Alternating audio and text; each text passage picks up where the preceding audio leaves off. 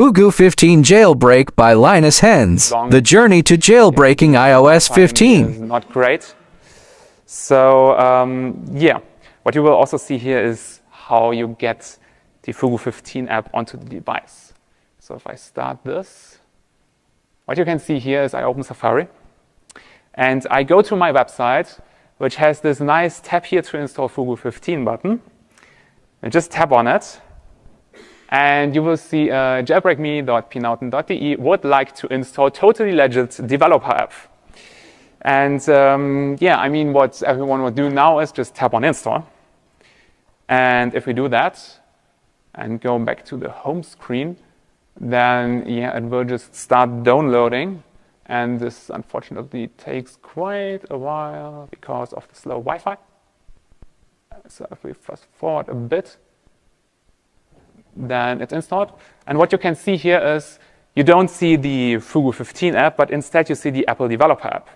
And the reason for that is I need a validly signed app in order to get Fugu15 onto the device, but I can use the install D vulnerability to inject Fugu15 into that signed app. And if we open that, you will see Fugu install, which just installs the Fugu15 app onto the device and automatically opens it. Then you will be asked to, if you want to remove the developer app because it's not needed anymore. So just tap on remove. And yeah, you can just tap on jailbreak, which takes a few seconds, and you get a success message, which means that iDownload, which is like a small application that I always include, actually yeah, is now running on the device. And if I now switch back to QuickTime, where is it? Or I just go on. Doesn't matter. So what we now have here is we have a log, which just shows everything that we have done. And yeah, back to the actual device. Please. Oh, there we are. So this is my actual device. So I can actually show you, like, I'm currently on that device. And we can go back to the home screen. And we now have this shell here. I hope you can read that. So I have that shell here.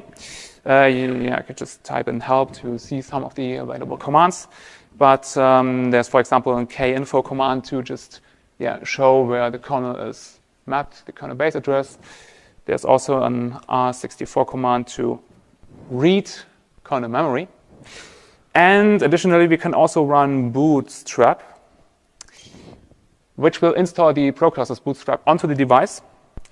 And if I now run UI cache -R to respring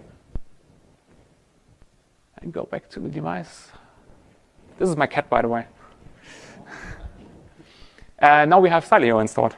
And we can actually open it. And you can tap on allow. And yeah, we have a package manager installed on the device, which is, you know, basically what every jailbreaker wants. And yeah. How to jailbreak with Fugu15. You can know everything about Fugu15 Jailbreak below link with IXMO.